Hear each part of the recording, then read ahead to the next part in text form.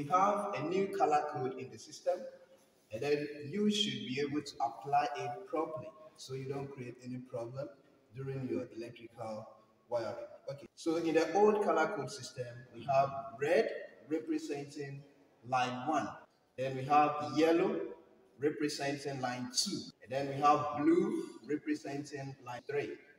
Then in that system, the neutral is black.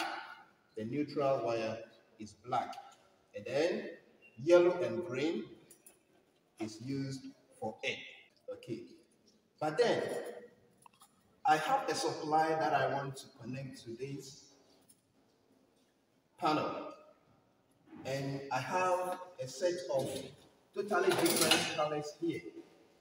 And so this is why it's important to also know the new wiring color code, so that if you happen to meet a system in which the same colors are not used, you can be able to match them correctly.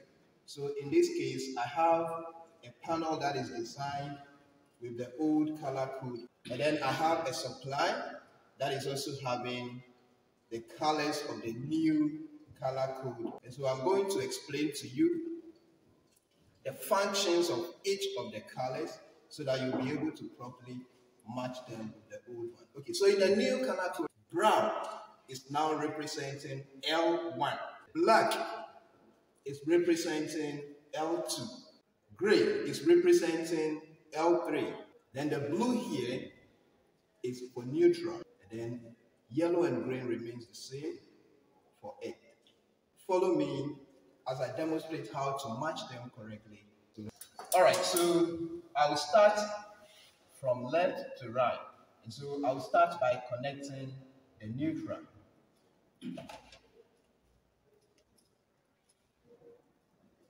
So old color code neutral is black in 3-piece. New color code neutral is blue. So we match blue with black. Okay. Then followed by red. So we match brown with red.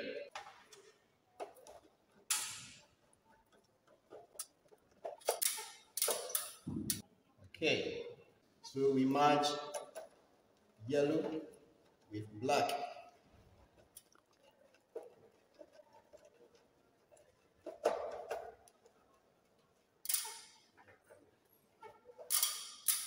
We match blue with gray.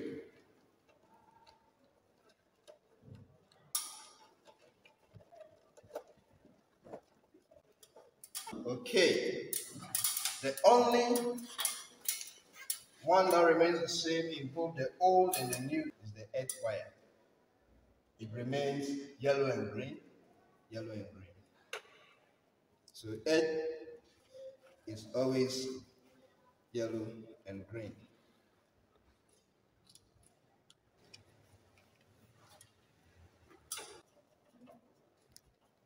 So we connect yellow and green to the earth terminal or the earth wire.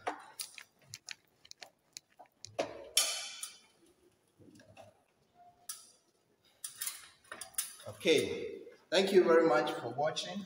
I want you to subscribe to my channel so you can expect more good videos like this one.